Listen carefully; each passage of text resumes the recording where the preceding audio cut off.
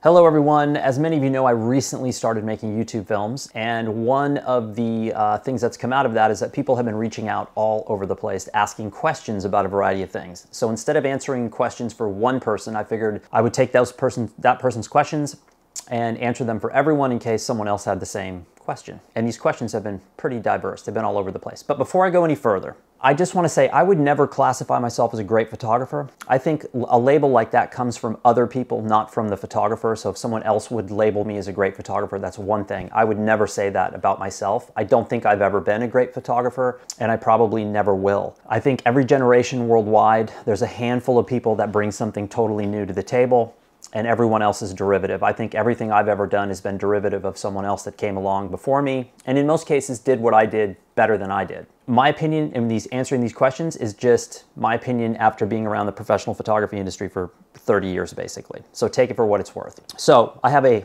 laptop with notes and the questions. These all came from the same person named Kurt, and there's 4 or 5 questions here. I think they're all pretty valid, pretty interesting, and so I just want to jump right in. The first question is, how can you be original when pretty much everything has been done before? Well, making original content is the single most difficult thing you can do as a photographer. It is incredibly difficult. It took me about 10 years of working full-time every single day as a professional photographer before I even had a remote idea who I was. And this is after 4 years of being in photography school. So I was 14 years in before I really woke up one day and said, oh, I think I know who I am and I think I know what I want to do.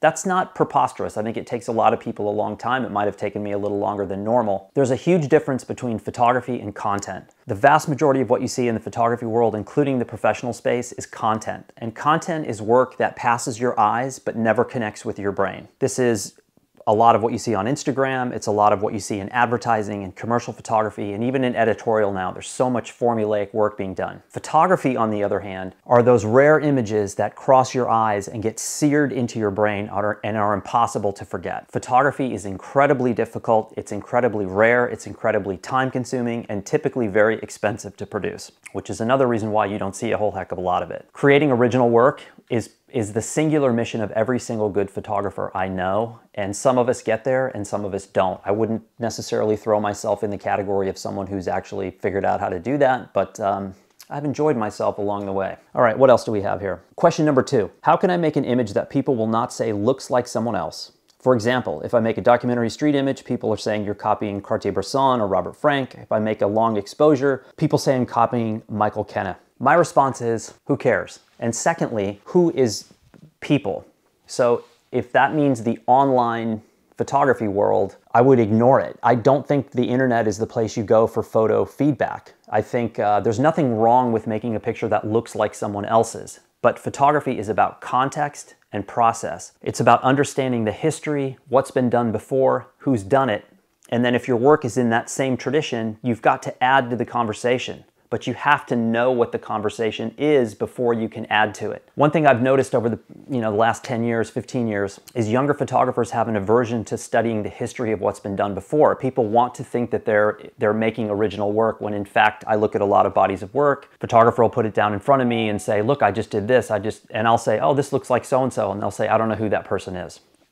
So it doesn't really matter if your work looks derivative. Someone when I was in college said, your work reminds me of Antony Tocqueville. And Tocqueville to me was somebody that I had put on a pedestal in terms of his work. And I had 2 responses to that. One was I was mortified that people might think that I was copying him. But 2, I also respected him as a photographer, and I thought, well, maybe that's a good thing. Maybe it's good my work looks like him and his work, but I need to make it my own. And so it was a nice little sort of sounding board that I could base things off of. So I wouldn't necessarily look at the online photography community as a good sounding board for your work. What I would do is I would look for a mentor. And this can be done in person or it can be done electronically. Find someone who has a real history in photography, a real career that's been around for a while, and say, look, I'm trying to improve as a photographer and I would really love to be able to show you work and work with you as a mentor. You're probably going to have to pay this person, which is totally legit and totally fine. I certainly have 3 or 4 mentors that I show work to. I would call them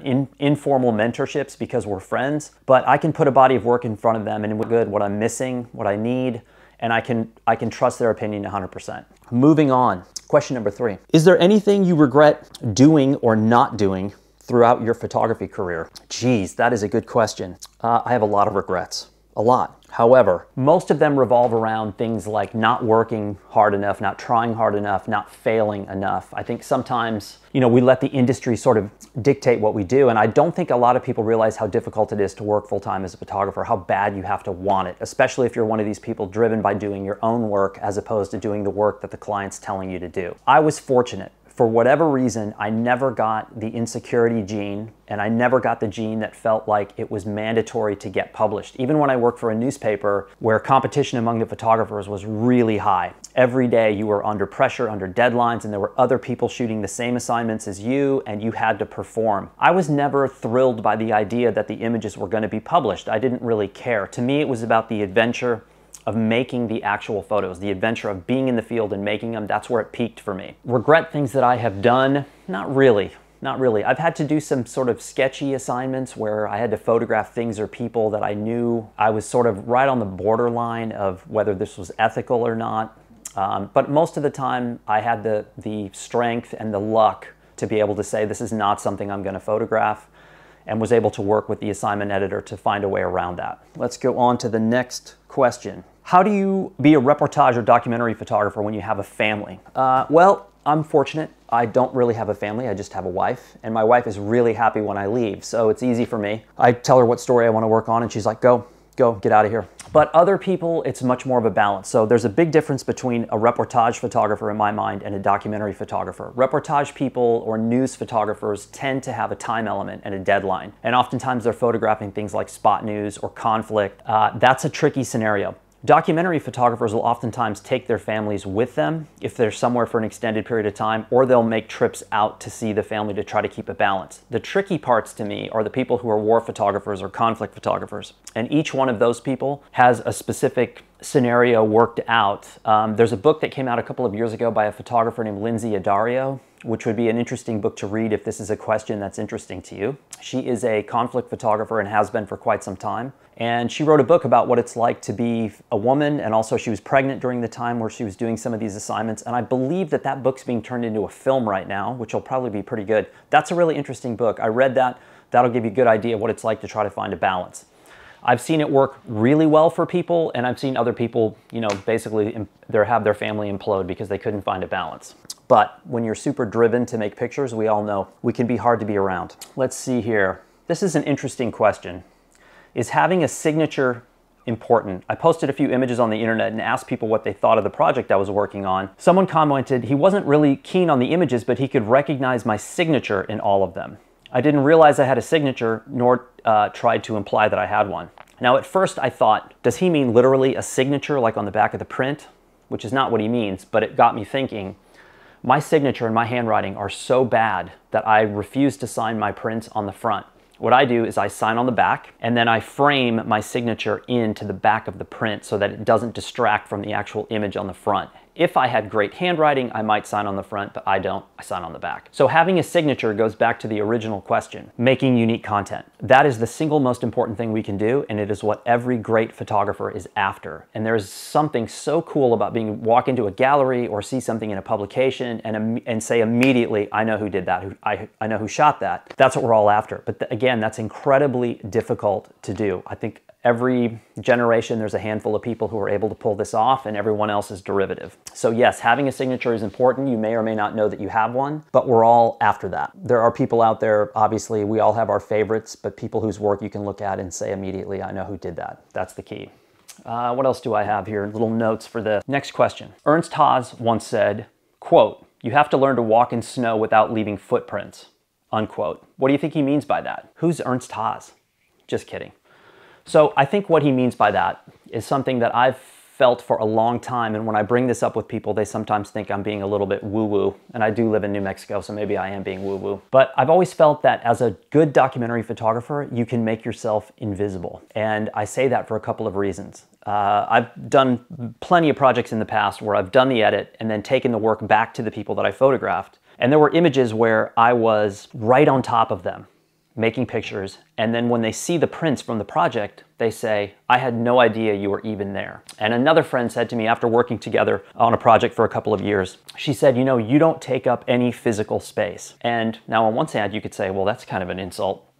But I took it as a compliment, meaning that when I'm somewhere and I'm working, I'm sort of retracting the energy that my body is putting out, and I'm fitting in with the energy that's around me. And I really think this is a real thing. No, you're not completely invisible, but if you're in tune enough to the dynamic of the energy around you, you can fit in, and it reduces your footprint and allows you to work more clearly, more intimately without intruding on the space of the people around you. And the more you do documentary photography, the quicker you are to realize the energy of a situation. And people always say, how do you know if you can photograph? Or do you ask people before? Most of the time I try not to ask because it will completely change the dynamic of where you are. But I will be able to tell immediately whether or not I am welcome and what the repercussions are going to be if I start to make pictures. And there are times where I get into a scenario and I go, I'm not shooting here because I'm either going to get my ass kicked or something else bad is going to happen.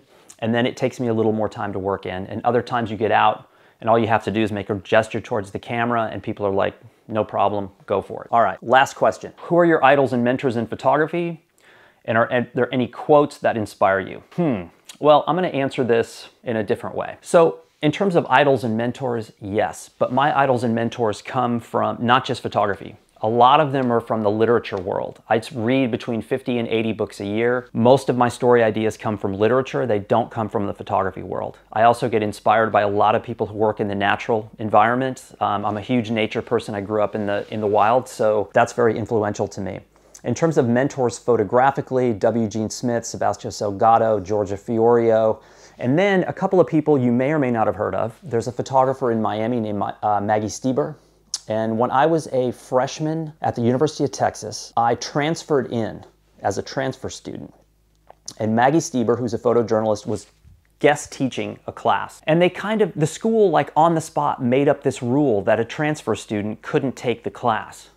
And I could tell because I was standing in front of them when I said, oh, I'm taking that class. And they go, no, we're not gonna let you take that because you're a transfer student. And that really chapped my ass. And that lit a fire under me to go out and try to prove them wrong, which I think I did. I don't know. It was kind of foolish. But anyway, Maggie Silber was a photojournalist, did a book called Dancing on Fire about Haiti back in the 80s. Unbelievable book. I interviewed her on my site, shifter.media. If you want to listen to that interview, it's under the section called Dispatches. She's been a sort of someone that I've followed for a long time. We're not exactly close. We don't hang out a lot. I don't talk to Maggie very much, but I do consider her an acquaintance/friend, but she was very influential for me. And the other hero and mentor is going to be a little bit surprising. There's a young photographer who's working right now named Elliot Ross, who's based in Colorado. And Elliot's probably in his late 20s, I'm guessing. And the reason I'm bringing him up is I think he's figured out a way to be a photographer in the modern world and make his own work. So Elliot recently did a project called American Backyard where he drove all 2,200 miles of the US-Mexico border.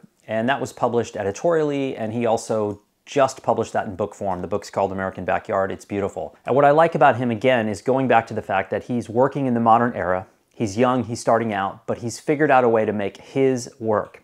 He's doing commercial work, editorial work, etc., some advertising. That's not easy. There's a lot of people sitting around who are being told what to do, and they're totally happy by saying, okay, what am I supposed to do, and how am I supposed to shoot this, and what are you going to pay me, kind of thing. But I like people who are pioneering and people that give me hope and faith that there is going to be an industry in the future. To wrap things up, that's the first Q&A. If you have any questions, you can write them in the post below, and I will try to address them on the next Q&A, and I appreciate you tuning in, whatever. Thanks again.